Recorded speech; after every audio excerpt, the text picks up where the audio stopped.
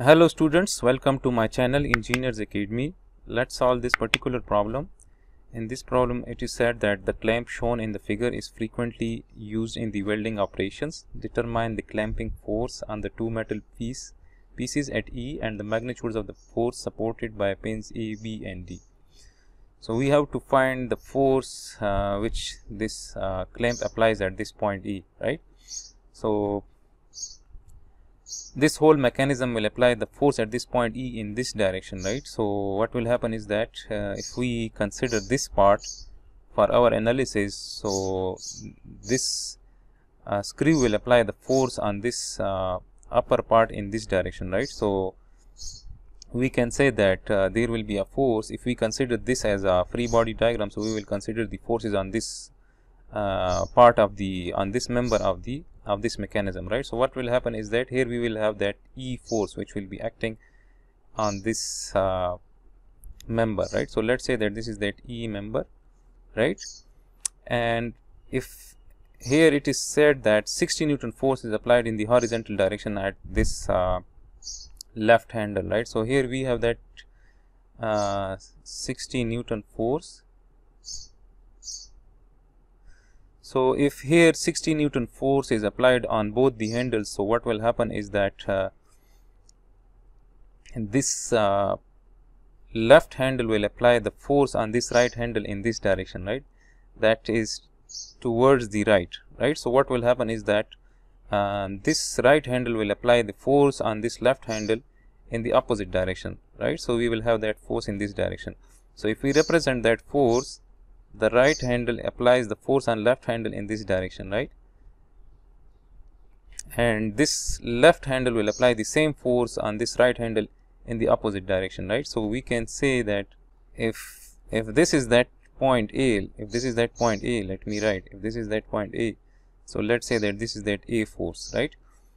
And if this is the case, if 60 Newton force is applied here, so what will happen is that this handle will apply the force on this part, on this member in this direction, right? So this handle will try to open this member, this upper member, right? So in order to open this, what will happen, that this left hand will apply the force at this point B in this direction, and as a reaction what will happen is that this part will apply the force on this right handle in the opposite direction, right? So let me draw that force. So this will be the force of this member on this left handle, right? So let's say that if this point is B, so let's say that this is that B force, and this is that same B point, and this is that D point, right? So now if this member applies the this force on this handle, so what will happen is that this handle will apply the same force on this part in the opposite direction, right? So we will have that same B force in this direction at this particular point, right? So this is that same B force. And now if this part will move in this direction, so what will happen is that this part will apply the force on this part in this direction at this point D.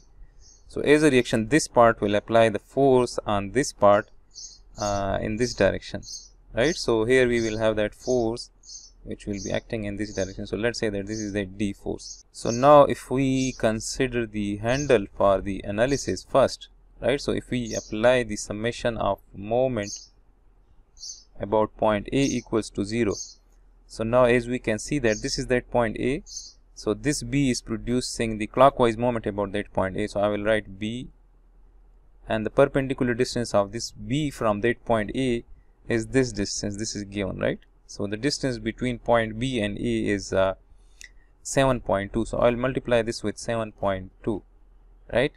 And as we can see that this 60 Newton force is producing counterclockwise moment. So we will write plus, this is 60, and the perpendicular distance of this 60 Newton force from that point A is this 72 mm distance. So I will multiply this with 72, right? This B is producing clockwise moment, so we have to write minus sign here. So this will be equal to this thing, or we can say that this, if we bring this to the other side of equation, so this will become negative, right? So we can find the B. So this will be minus 60 into 72, and we will divide this by minus 7.2.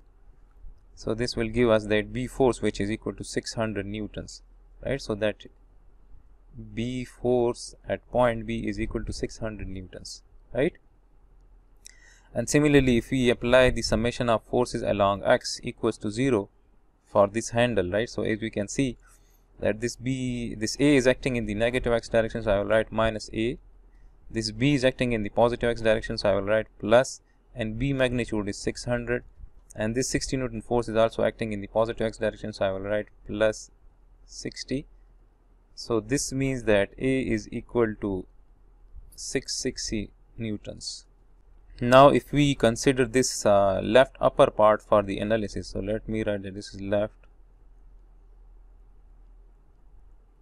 upper part, right? So now if we apply the summation of moment about point D equals to 0, now we know this B force, right? So this B is 600 Newton, right?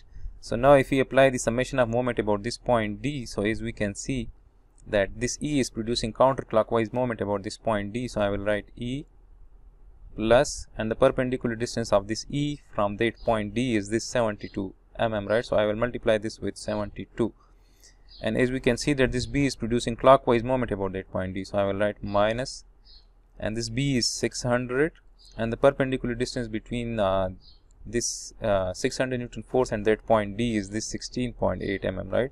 So we will multiply this with 16.8, and this is equal to 0, or we can say that E into 72 is equal to this thing, right? So this will give us that E force, which is the clamping force, right? So this will be equal to 600 into 16.8 divided by 72. So this E force is 140 newtons, right? So this E force is equal to 140 newtons. And now if we apply the summation of forces along x equals to 0 at this part, right? So as we can see that this D force is acting in the positive x direction, so I will write D. This B is acting in the negative x, so I will write minus 600, and this E is acting in the negative x direction, so I will write minus E. And now E magnitude is known, which is 140. So this is equal to 0, or we can say that D is equal to 600 plus 140, right? So 600 plus 140, so D is equal to 740, right? So D equals to 740 newtons, right? So we were asked to determine this A, B, and this D, and this E force, that this is the clamping force, right? So I hope you people would have understood this solution. Kindly like my videos if that help in your learning. Also subscribe my channel if you haven't subscribed my channel yet.